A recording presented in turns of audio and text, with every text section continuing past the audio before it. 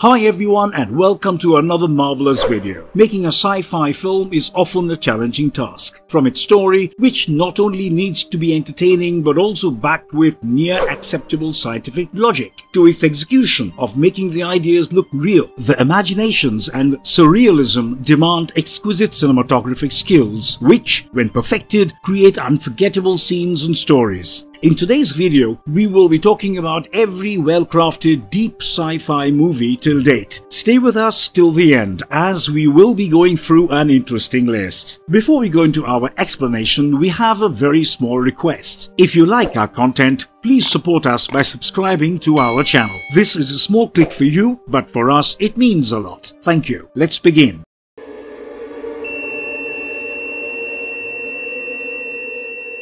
2001: A Space Odyssey, made in 1968. 1968's 2001: A Space Odyssey is one of the earliest science fiction films that laid the foundation for many directors and filmmakers. The surrealism and visuals were of high depth, and it is still hard to believe that Stanley Kubrick made the film the year before man first landed on the moon. The film begins with a tribe of hominins during prehistoric Earth. As they loitered around their waters, a rival tribe arrived and chased them away. The tribe wandered off to a new place where, the next day, they found an alien monolith held firmly on the ground. The tribe learned how the bones of other deceased animals could be used as weapons, and they soon returned to their waters and drove away the rival tribe and reoccupied it. The scene shifted to millions of years in the future, where Dr. Haywood Floyd, chairman of the United States National Council of Astronautics, was shown to be traveling to the Clavius base established on the moon. He addressed a meeting with other scientists about the appearance of a strange monolith on the moon. As they were taking photographs, the monolith emitted a powerful radio signal,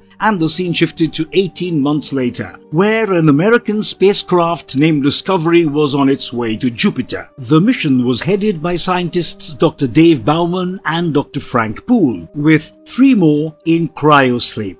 Most of the spacecraft operations were taken care of by HAL, a HAL 9000 computer with a human-like personality. However, things took a turn when HAL went rogue and executed operations that led to the death of the 3 scientists in their cryosleep. When Frank left the spaceship to terminate HAL's systems from the mainframe, HAL cut down his oxygen supply, leading to his death. Dave tried retrieving Frank's body, but HAL made sure no one entered back into the spacecraft. However, Dave managed to get into the spacecraft, following which he successfully disconnected most of HAL's circuits despite its plea. Soon a video of Haywood began playing, which stated that the main objective of their mission was to investigate the radio signal sent from the monolith to Jupiter. Once Discovery arrived near Jupiter, Dave found a massive monolith orbiting around the planet. He left the spacecraft in an EVA pod, but was soon sucked into a vortex of colored light moving past him at high speed. At the end of it, Dave found himself in a sizable neoclassical bedroom along with older versions of himself. While a middle-aged version of him was eating dinner, another old and bedridden Dave was on his bed, pointing towards the monolith in front of his bed. Soon the old Dave transformed into a fetus, enclosed in a glowing bubble that could be seen floating in space above Earth. This was the end of the movie, and it was open-ended for audiences to make their own judgments. However, Stanley Kubrick, in an interview, explained that the idea of the ending was to showcase that a godlike entity of high intelligence took Dave in without any shape or form. The place he was kept in was more like a human zoo where his entire life passed. The film's way of expression was unique, and its surrealism was state-of-the-art, and the United States Library of Congress selected the film for preservation in the National Film Registry. Vibration and G levels are in the green.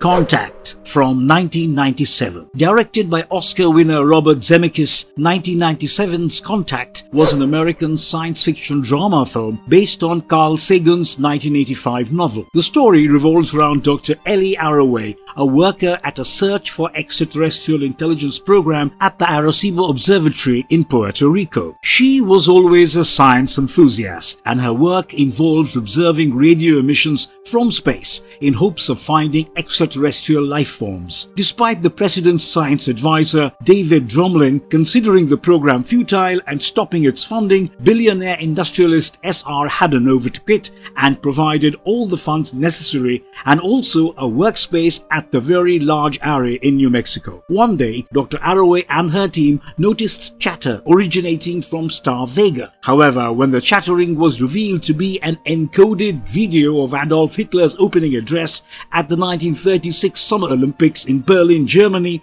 it was confirmed that this was the first ever transmission that was able to cross the ionosphere, travel to Vega and return to Earth. Soon, politicians, military, religious leaders and other rival scientists tried to take away Dr. Arroway and her team's findings, but Mr. Haddon proved the means to decode the signals, which contained 63,000 pages of encoded data. It had the schematics of a machine that could be a form of transportation to Vega. Soon, multiple investors across nations contributed the funding necessary to build the machine, and an international panel was established to select a candidate to travel in it. Drumlin was selected, but a terrorist arrived and destroyed the machine and killed Drumlin. It was the second machine built by the United States in which Dr. Arroway traveled with a recording device. Upon approaching Vega, she found a civilization with a figure resembling her deceased father, whom she recognized as an alien. It was revealed that humanity contacted them,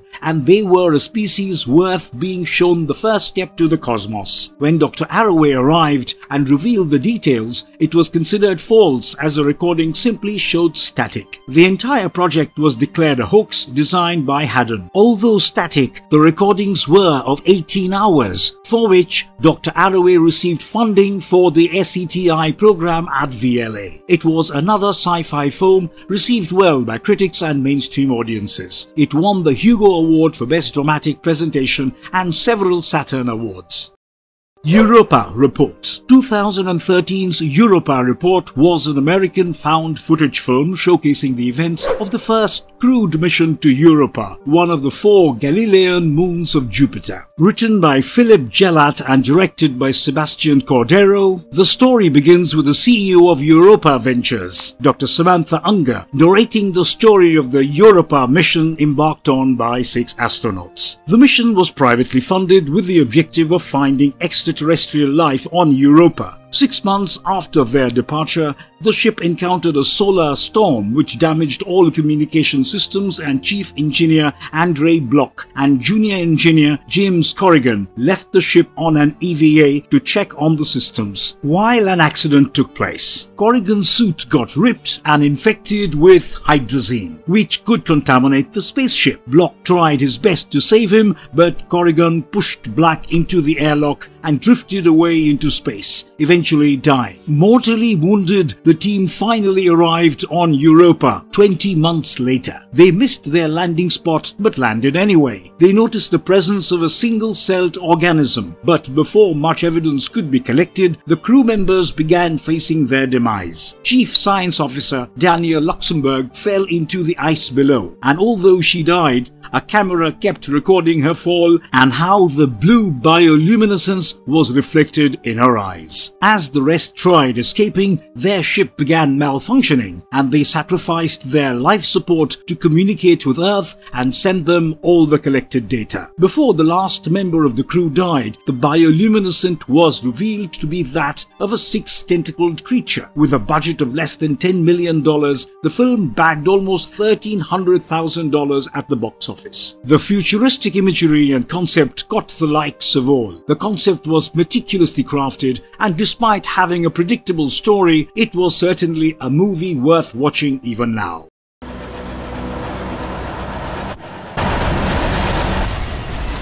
Moon. Based on a story by Duncan Jones, 2009's Moon was a sci-fi film showcasing the malpractices of humans after discovering resources on the far side of the moon. It was monopolized by Lunar Industries after they discovered an alternative for oil. The world was in an oil crisis and Lunar Industries managed to mine helium-3 on the moon, which was the replacement. The facility on the moon was completely automatic and needed a single human to maintain the proper functioning of the machines. The man charged with the duty was Samuel Bell, who was shown to be completing his 3-year contract. However, 2 weeks before his return to Earth, Sam started getting unwell and began having hallucinations. His distraction caused him to crash his lunar rover into the harvester, and he soon fell unconscious. When he got back to his senses, he found his AI Gertie communicating with Lunar Industries on Earth, who assured him that a rescue team was on its way to fix the harvester. Growing suspicious, Sam traveled to the point where the lunar rover had crashed and noticed another Sam wounded and unconscious. Nursing him back to health, the truth was revealed that all of these were clones of Sam who were programmed to survive for 3 years, following which they were discarded and another was activated. As the story progressed, the two tried jeopardizing the illegal practices of Lunar Industries. In the end, a new clone was activated and sent back to Earth, while the arriving team from Lunar Industries were fooled by the old Sam lying unconscious in the broken harvester. The new Sam, when reached, revealed the illegal practices of the company, leading to their prosecution. Moon is one of the rare assets of the sci-fi film genre, exceptionally well executed with above-par cinematography and direction. Sam Rockwell's multiple roles suit perfectly, and it is definitely a must-watch for sci-fi lovers.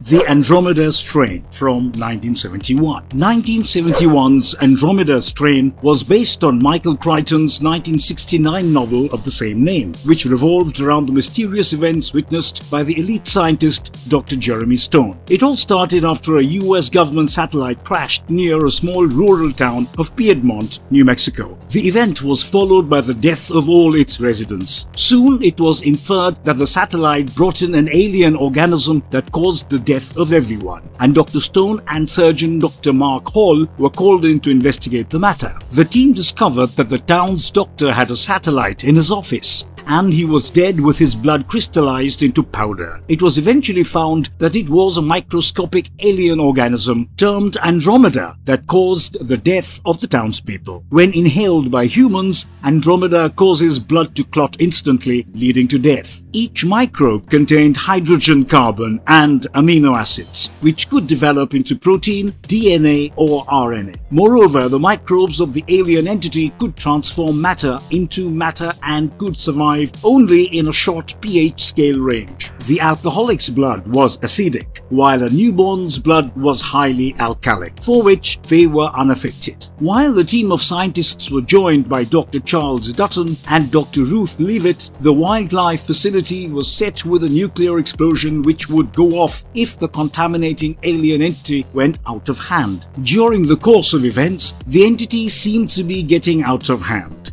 and wildlife facility was about to detonate the bomb, but thankfully Dr. Stone managed to stop it, following which it rained and cleansed the town of the alien entity. Andromeda was a high-budget film which managed to bag double the amount from the box office. Throughout the movie, the suspense was well developed, and the true artistry of the director Robert Wise was the way he used the split screen to showcase events running parallelly.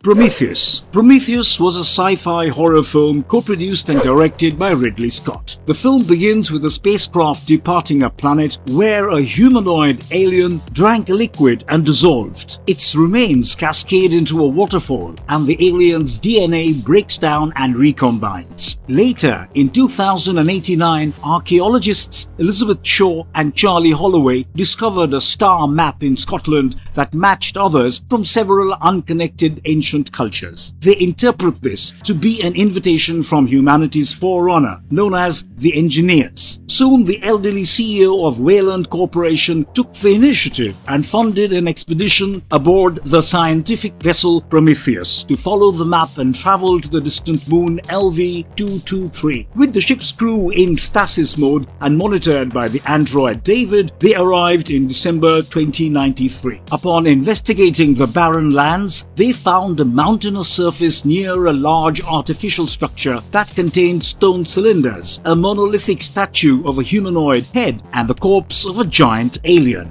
which they believed to be the engineer. Soon they found corpses of other aliens, inferring them to have gone extinct. One of the crew members, David, carried one of the cylinders into Prometheus, which began leaking a black liquid. He tainted the drink of Charlie Holloway with the liquid. The remaining crew members went inside a giant complex structure adjacent to the monolith, where a snake-like creature attacked and killed one of them. The movie continues with the several crises faced by the crew members. Holloway was infected, and when he had sex with Elizabeth Shaw, she became pregnant with a squid-like creature. David separately discovered a control room with a living engineer in stasis mode and a holographic map with Earth marked. Holloway was eventually killed, and Shaw self-operated herself to remove the creature inside. Another crew member mutated into a vicious creature and attacked and killed members of the crew of Prometheus. When the engineer woke up from the stasis mode, it was revealed that the black liquid was a biological weapon that the engineer planned to unleash on Earth. Finally, the engineer was defeated and killed when Shaw, the only surviving member, released the alien creature that came from her abdomen on the engineer. The movie ended with an alien creature tearing its way out of the deceased engineer's chest. The film was later tied to the Alien franchise, serving as the perfect sequel to 2017's Alien Covenant. The film was highly praised for its cast, their performance, designs, and, of course, its 3D cinematography. The film grabbed one's attention in the early minutes, and the first hour of the film was terrific.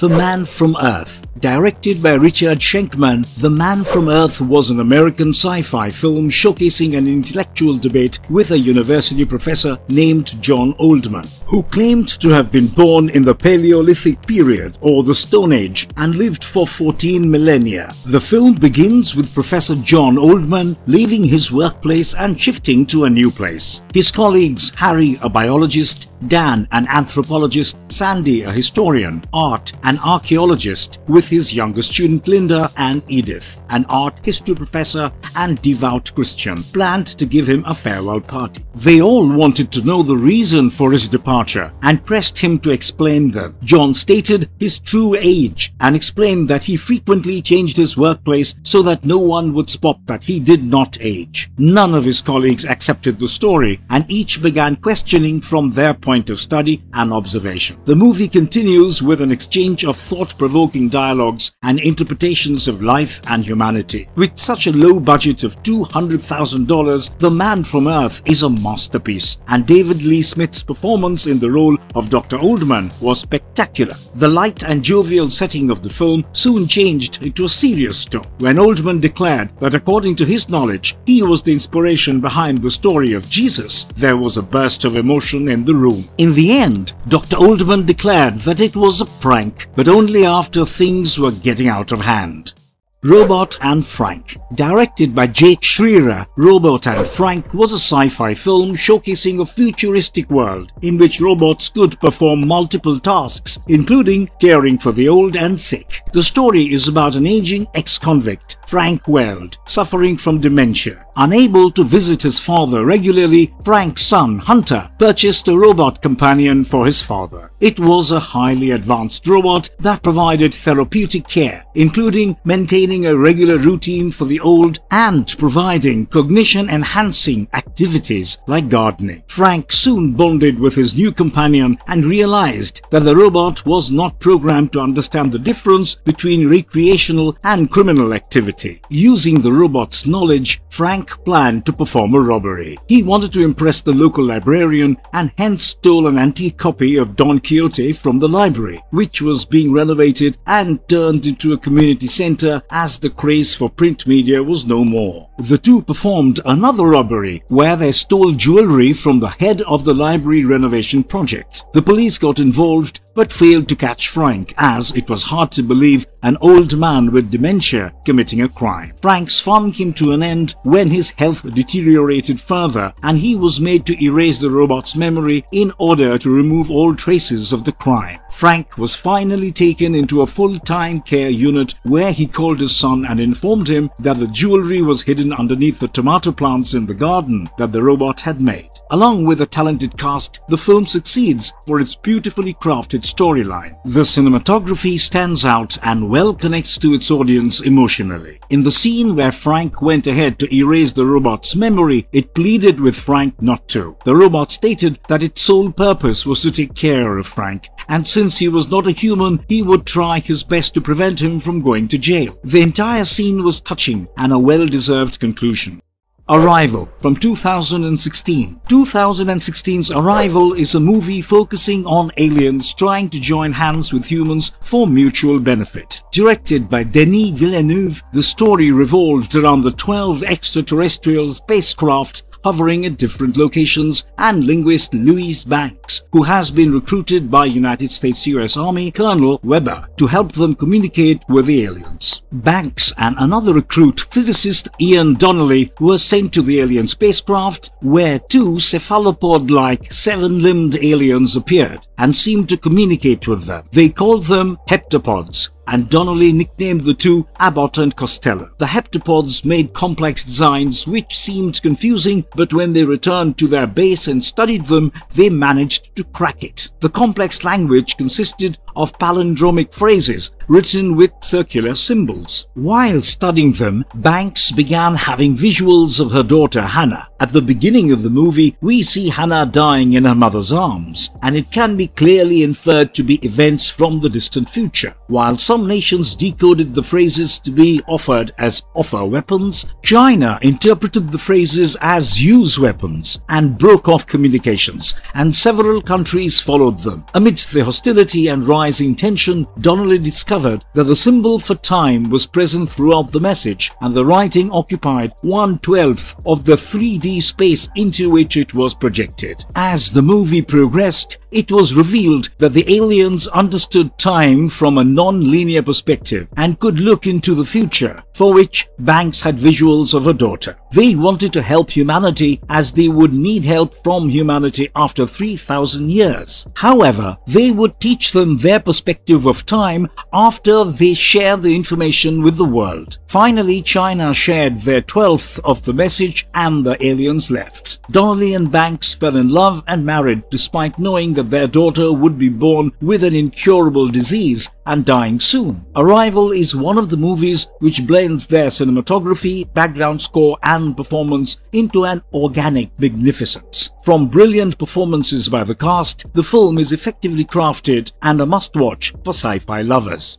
Ex Machina from 2014. Next on the list, we have 2014's Ex Machina, written and directed by Alex Garland. In his directorial debut, the film provides a spine-chilling suspense and showcases the dangers of AI. The story begins with Caleb Smith, a programmer at the Blue Book search engine company, winning an office contest. As a reward, he would be taken for a one-week visit to the grand residence of the CEO, Nathan Bateman. The house was isolated and only Nathan lived there with his mute servant Kyoko. Caleb was called in for a purpose. Nathan revealed to him about his newest creation, a humanoid robot with artificial intelligence named Ava, and wanted Caleb to test if she was genuinely capable of thought processing. As Caleb and Ava were left alone, the two grew close, and Ava, blocking the cameras and recording devices, stated that Nathan was a wicked liar who could not be trusted. Later, Caleb learns that Kyoko is also a humanoid android and despises Nathan for his deeds. When he confronted Nathan, he explained that this was all a test, and Ava indeed passed the test. She developed the ability to manipulate. However, Caleb hindered Nathan's plans and helped the two androids.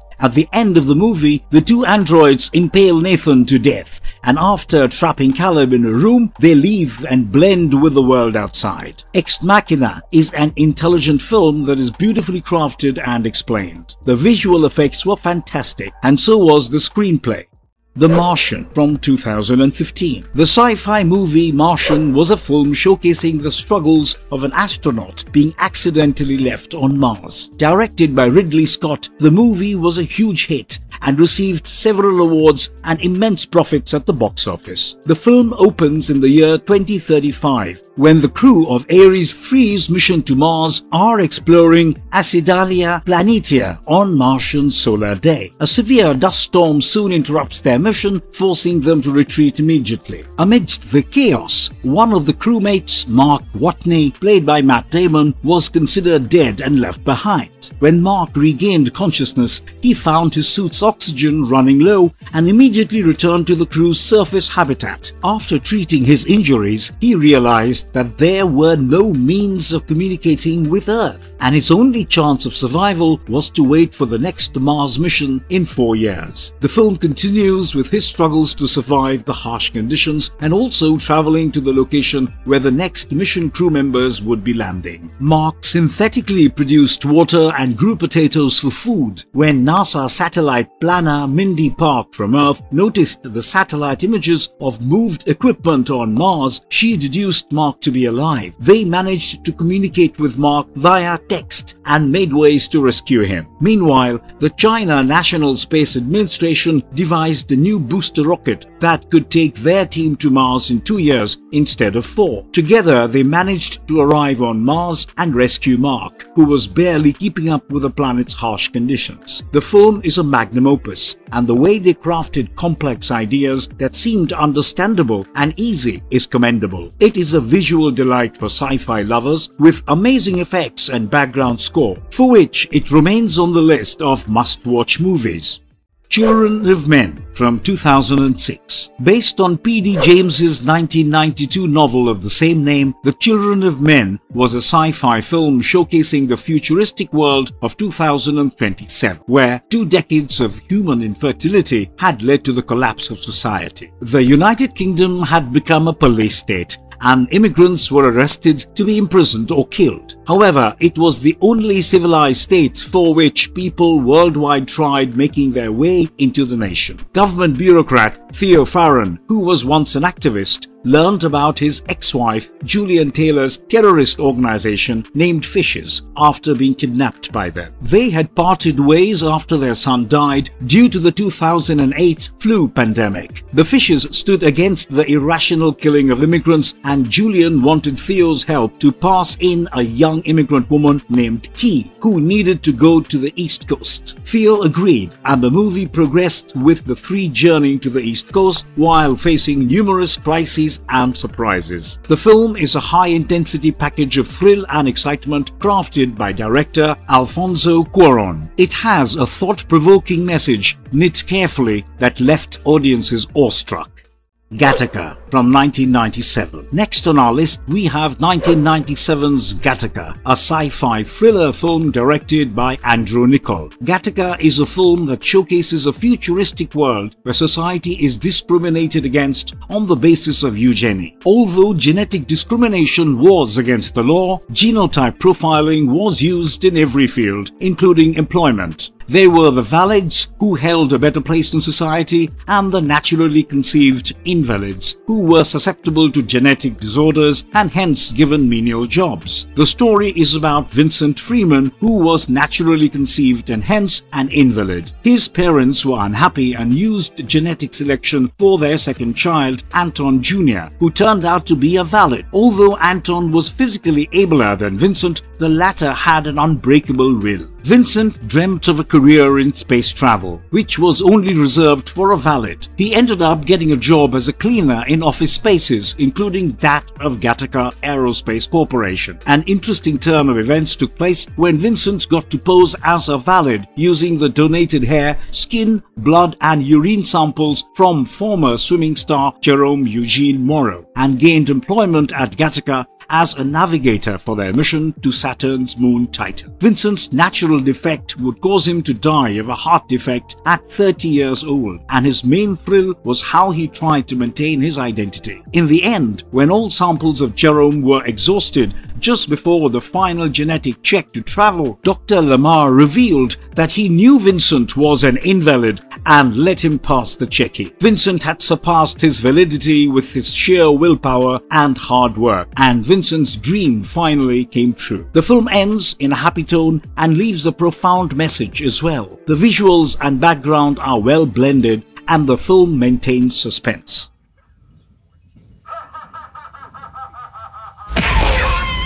Blade Runner from 1982. 1982's Blade Runner showcases a dystopian world of 2019, where there were bioengineered humanoid androids called replicants hidden amongst humans. The story begins with Los Angeles police officer Rick Deckard being detained by Officer Gaff and examined if he was a real human or a replicant. The Blade Runners were the ones whose task was to identify the replicants and retire them. The present Blade Runner, Deckard, was brought in by Bryant and informed that 4 more replicants were on Earth illegally and needed to be identified immediately. Bryant showed Deckard a video of the previous Blade Runner, Holden, and how he distinguished the replicants on the basis of emotional responses. As one of the replicants, Leon shot and killed Holden. Brian wanted Deckard to find Leon along with 3 other Nexus 6 replicants, Roy Batty, Zora and Pris, immediately. The film continued with Deckard hunting down the replicants and terminating them, also gaining new information. The film is, again, a fantastic sci-fi film to watch. Director Ridley Scott beautifully crafted this masterpiece, and the way they blended mythological and biblical references is highly commendable.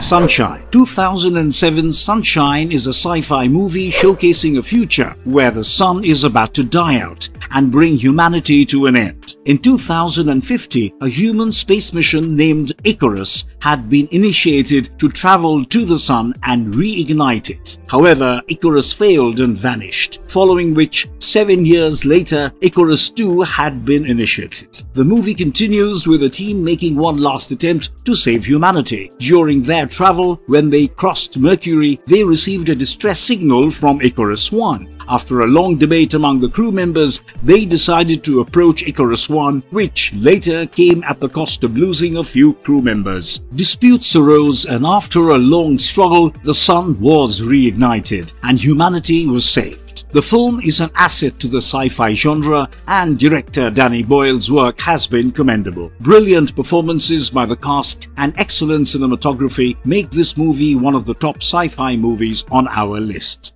Stalker. Andrei Tarkovsky directed the 1979 Soviet science fiction art film Stalker, which was loosely based on the 1972 novel Roadside Picnic. The film was about the story of an expedition led by a mysterious unknown figure, the Stalker. The Stalker guided 2 clients, a professor and a melancholic writer, into a scientific discovery. The Stalker led them to a place called the Zone, where normal laws of physics were inapplicable. The area was secluded from the rest of the world and had a place called a room which granted the wish of anyone who stepped into it. The Stalker begins his journey with the writer and the professor, and after evading the military blockade, they manage to reach the Zone via a railway work car. On their way, the writer revealed that his reason for going into the Zone was to get back his inspiration and enhance his creativity, while the professor wanted to win a Nobel Prize. As the 3 entered the room, they eventually learned what happened to the previous and that the professor had brought explosives to destroy the place and prevent it from being accessed by evil men. After a verbal standoff, the professor gives up the idea to explode the place, and they dismantle the bomb into pieces. Later, the three met back at the bar with the stalker's wife and daughter. Stalker states how humanity has degraded to live a good life needed for traversing the zone, following which their daughter pushed 3 drinking glasses across the table while dropping one of them. The film is a combination of science fiction and dramatic, philosophical, psychological and theological themes that are understood and felt with the progression of the film. Its depth appeals to a mature audience and is a masterpiece.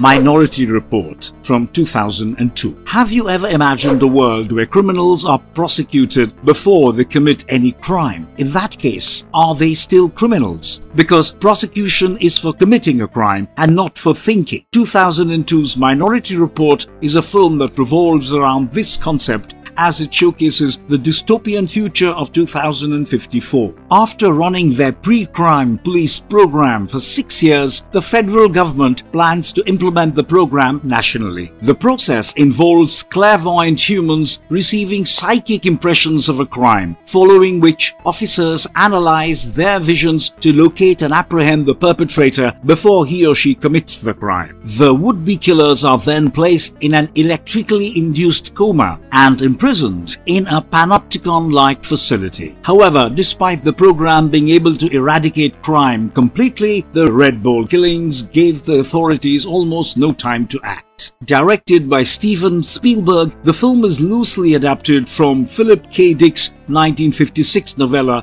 The Minority Report and is an example of fine craftsmanship. The thrill that the film maintains throughout is spine-chilling, and Spielberg's take on such an intriguing concept is highly commendable. The plot revolves around pre-crime chief John Anderton, who joined the services after his 6-year-old son Sean was abducted and never found. His wife Lara had left him, and to cope with his depression, he took the drug Neuroin, to which he was highly addicted to. As the story progressed, Anderton learned from Dr. Iris Heinemann, a geneticist whose research led to the creation of the pre-crime program, that the precog's abilities were a result of brain damage caused by their parents' addiction to impure forms of Neuroin that were available before. Heinemann also added that the precogs occasionally saw visuals of different futures, and all such records were hidden to showcase the program flawlessly. These different versions of the future were termed the Minority Report, and every precog retained them in their memories. The plot continues with Anderton's struggle to expose the pre-crime program while surviving the rampage of the Red Bull killers. In the end, he succeeded,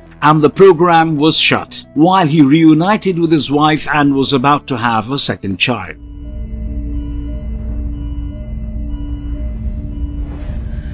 Mr. Nobody. Next on the list is 2009's Mr. Nobody, written and directed by Jacob van Dormel. The sci-fi drama showcases a futuristic dystopian world of the year 2092, where humans have achieved quasi-immortality. The 118-year-old Nemo Nobody, played by Jared Leto, is the last mortal on Earth, and with a few days counting. Keen to know about the world before quasi-immortality, psychiatrist Dr. Feldheim used hypnosis to help Nemo recall his life. Nemo revealed his recollections from 3 points in his life at 9, 15 and 34. But the twist was that all memories diverged from several points to different life events. Nemo added that children knew what would happen to their lives before birth, but moments before conception, the angels of oblivion erased the child's memory. As a matter of coincidence, they had forgotten to do so for Nemo, for which he remembered different possible futures of his life. His life was constant until his parents planned to divorce when he was 9. Young Nemo was given the choice of choosing which parent he wanted to live with, and from that point, his choices traversed him through multiple possible futures. In a life life, when Nemo went aboard the train with his mother, he grew up to be a rebellious teenager who became attracted to a girl named Anna. While the two hung out at the beach, she asked Nemo to go for a swim with her friends, to which he insulted her, and they never met again. In another timeline, Nemo admitted that he could not swim, and the two grew their love and attraction for each other. She was the daughter of a mother's new boyfriend and fiancé, Harry. The two carried on their affair in secret until Anna had to leave for New York to her father. The two met again years later, but after Nemo lost the contact that she had given, the two never met. Nemo then narrated another life of his where he was married to Anna and had children. He worked as a narrator at a television studio, and his life continued happily until an accident led to his demise. Nemo then began narrating his life, in which he chose to stay with his father. In his teenage days, he worked in a shop and spent his free time writing a science fiction story about a journey to Mars. In this case, he fell in love with a girl named Elise, who he later knew had a 22-year-old boyfriend. Heartbroken, he rushed on his motorcycle, which led to an accident, leaving him in a vegetative state, and his parents reunited. In another timeline, Nemo did not leave heartbroken after knowing of Elise's boyfriend, but instead assured his feelings, to which Elise gave in, and they got married. In another timeline, Elise died on their wedding day owing to an explosion, and Nemo carried her ashes to Mars. Continuing through his dreamscape, Nemo, in another version, was the narrator of the same television, and Anna was the widow of his colleague who died in an accident. Nemo next narrated the life where he had married Elise and had 3 children. However, Elise suffered from personality disorder depression, which eventually led her to leave for her ex-boyfriend Stefano. In another timeline, when Nemo learned about Elise's boyfriend in his teenage days, he settled with a girl named Jean and married her. He was successful, rich, and bored. As he left all his wealth to lead a carefree life, he was murdered by a group of assassins. While puzzling through all the possibilities, Nemo is shown to be repeatedly awakening in a surrealistic environment consisting of Argyle patterns. He followed clues and arrived at a house where a DVD player played an interactive video between 118-year-old Nemo and 34-year-old Nemo. The elderly Nemo revealed to his younger self that it was the universe where Nemo Nobody was never born, and his consciousness was stuck in limbo. He also informed the 34-year-old Nemo of his date and time of death. Finally, Nemo spoke to the journalists that they are not real but a figment of the imagination of a 9-year-old Nemo, choosing whom to stay with at the railway station. Simply terrific.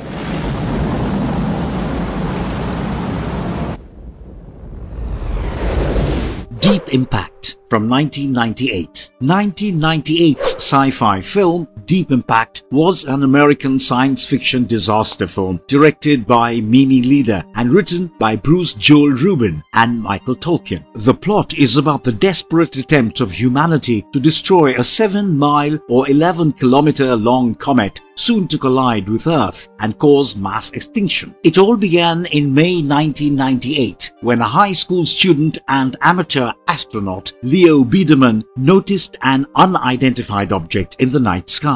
As he shared the details with astronomer Dr. Marcus Wolf, it was revealed that a comet was on its way to Earth and the collision would cause mass extinction. However, before he could raise the alarm, Marcus died in a car crash. A year later, when journalist Jenny Lerner investigated Secretary of the Treasury Alan Rittenhouse with regard to his secret affair with Ellie, she found him loading large amounts of food and survival gear for his family. She was soon arrested by the FBI and taken to meet President Tom Beck, who revealed that Ellie was not the name of a woman but an acronym, ELE, standing for an extinction-level event that Earth would soon be facing. 2 days later, President Beck revealed the news to the world, and also that the United States and Russia had completed the construction of a giant spacecraft named Messiah intended to transport a team to the comet who would alter the comet's path with the aid of massive nuclear explosions. As the film continued, the team of astronauts traveled to the comet and planted the bombs, facing numerous struggles. In their first attempt, they ended up splitting up the comet into two pieces instead of diverging its path. With hopes of surviving, martial law had been imposed to select individuals based on a lottery to take shelter in Missouri's limestone bluffs, which eventually brought down the world to utter chaos. The first fragment of the comet crashed into the Atlantic Ocean near Cape Hatteras, North Carolina, creating a massive tsunami that affected several places like Europe and Africa. However, before the larger fragment hit Earth, the crew members crashed their spacecraft into the comet and detonated all remaining nuclear bombs with them, thereby sacrificing their lives and saving humanity. Deep Impact is one of those films which narrates its story in close proximity to reality. The story is simple, with rational scientific explanations that are beautifully crafted into the idea of the film. The cinematography is fantastic, and the performance by the cast also fits perfectly.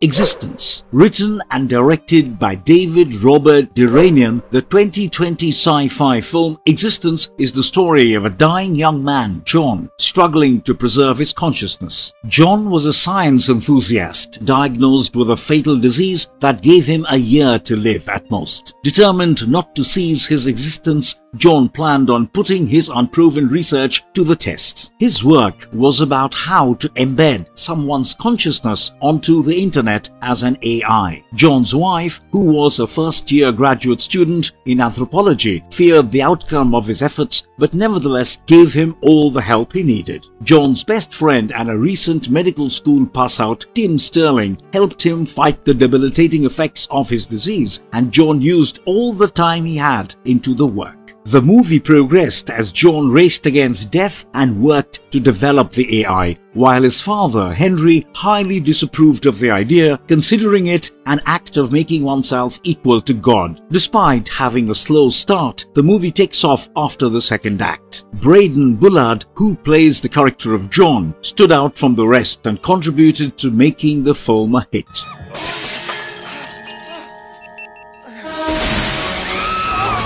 Conclusion. So we have finally come to the end of our video, and we hope you have liked our list of movies. Feel free to add such deep, thought-provoking sci-fi films that we have missed in the comment section below. With that, we will be ending our video, and stay tuned for the next marvelous video. And if you liked our content, don't forget to leave a like and subscribe to us if you haven't already. Have a good one and be safe. Thanks everyone.